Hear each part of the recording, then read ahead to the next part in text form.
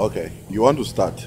Okay, so I'm presenting the results from group CBT in group format for IBS, and the treatment is 10 weeks in group concerning of 6 to 8 IBS patients that are treated with a protocol that are mainly focused on exposure.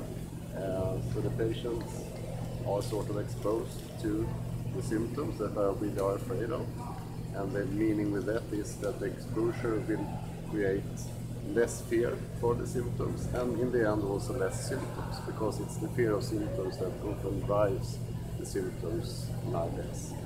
So what we can see is that we have this scale here is a reduction in the BSI, which is a scale that shows us that you have less fear for your symptoms after treatment than before, and that gives the effect on the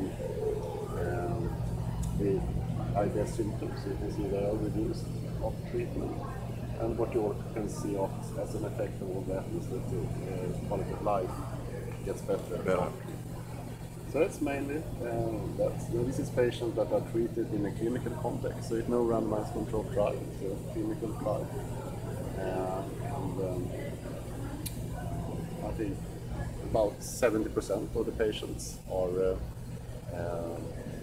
getting the goal of being well enough, so to speak. So this 70% success in this type of treatment. And this protocol we also use via the internet, so you can have this type of treatment via the internet also.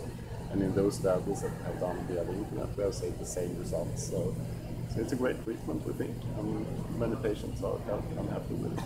So this is how it looks when you do it in real life. So in a nutshell, can you tell me about the conclusion? The conclusion is that CBT is a good treatment for IBS patients, reducing the symptoms, reduces the gut-related anxiety and fear, and also increases the quality of life in these patients. Okay, thank you and good luck in your work. Thank you.